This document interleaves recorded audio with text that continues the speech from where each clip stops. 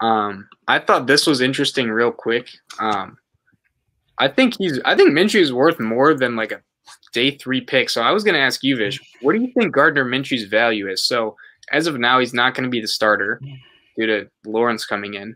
To me, you know what I think Minshew is? To me, Minshew is the new age Ryan Fitzpatrick. He had a ton of pass reps in college. He's pretty smart. He knows where to go with the ball. He has a little moxie. He has a little kind of swag to him. And I think that he's going to be a guy that's going to be everybody's bridge quarterback for the next 10 years. And I think he's going to last in the NFL for a while. I don't know why you would trade a day 3 pick for Gardner Minshew, though. And I don't know why the Jaguars would trade him, because to me, having a very, very good backup, which he is, behind Trevor Lawrence is great news for them. Yeah, so I like Minshew. I like the just hysteria around him. I think it's funny. You know, there was the thing with him and his mustache against Fitzpatrick's beard. I'm all there for it. I'm similar with you on his progression, right? Like, I think he could be the bridge guy, or I think he'll be one of those guys that's like a Nick Foles, and he's an amazing, amazing backup. Like he will be a top 3 backup quarterback in the league, right?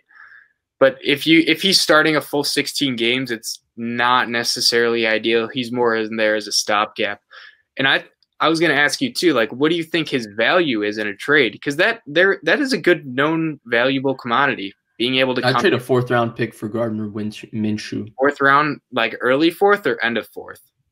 Yeah, end of 4th. Like, to me, he's rounder then. Yeah, but I don't know why you would trade for Gardner Minshew. That's my thing. Like, why would you trade for Gardner Minshew? Quarterback and wanted a good backup. Maybe, but I feel like there's enough guys out there where you don't. To me, Gardner Minshew, for that, if you're looking for that guy, you don't need to pay a premium or pay extra to get him. Like, I think the guy in Carolina, their backup, PJ Walker, in the little he played, I think he has a pretty nice arm. I think he's got an opportunity to be one of those guys. I like him. I would probably go end of 3rd, early 4th. I don't know. So he was taken in the 5th round, and he's exceeded expectations. Was he taken in the 7th? That's going to come in, and you're going to surround him with a good team, and he's still going to win 12 games. No. He can play a few, he can play 3, 4, 5 games and keep you competitive. And I think he was in the 6th. He was the 6th. Okay. But yeah, like he has physical limitations. Like, he doesn't have a huge arm. He's like more of a high floor type of guy. Like, he's not going to get like that much better.